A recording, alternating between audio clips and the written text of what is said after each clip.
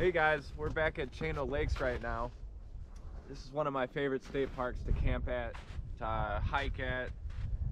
There's a lot of fishing that goes on here. I'm planning on doing that when the weather warms up. But yeah, this is the main lookout at Chano Lakes. And I wanted to give you guys a comparison as to the view in the summer and the view in the winter. So this is the winter terrain.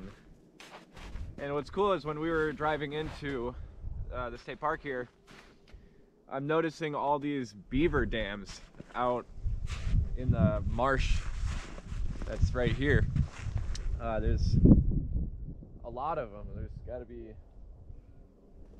20 plus beaver dams just sort of out there, which is, I've never seen that before, like beaver dams on frozen ponds or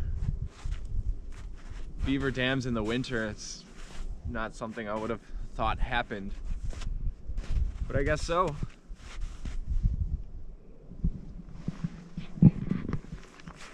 Dad, you got anything to say about this? Yeah, pretty nice. It's nice. There are people here.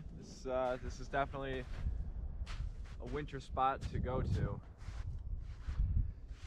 This is another prairie in winter. We've talked about prairies and winters a lot during the winter hikes.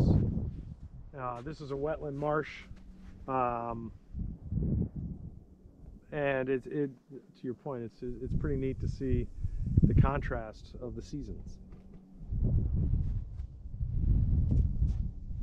It's a long way out. Yeah, it gives me a broader understanding of how nature works,